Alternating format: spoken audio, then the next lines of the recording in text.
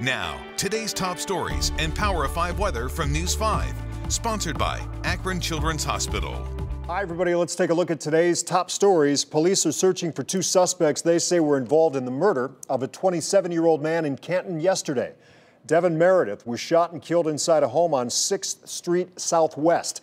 Body was found by a woman who came to the house around 1 p.m. Monday. Police have issued warrants for two men, charging 29-year-old Robert Torrance with murder and 48-year-old Thomas Humphrey with complicity to the same.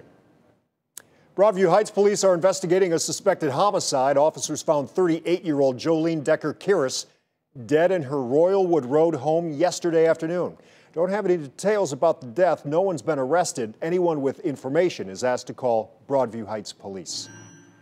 The Ashtabula County Convention and Visitors Bureau says its board stands united against an effort for the Ohio Department of Natural Resources to take over Geneva Lodge. The takeover, part of a piece of temporary legislation, but the Bureau calls it a job killer. It also pointed out the current contract gives the state the same property for free in 2040. Taking it over now would cost more than $13 million.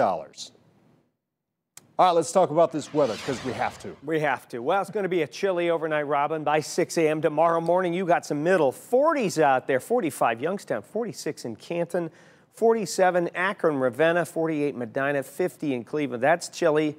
Grab the sweater early, but a nice quick warm-up, and 75 to 77 for the high on Wednesday.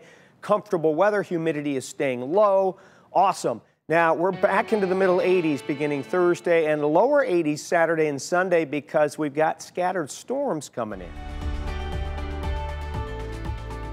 Sponsored by Akron Children's Hospital.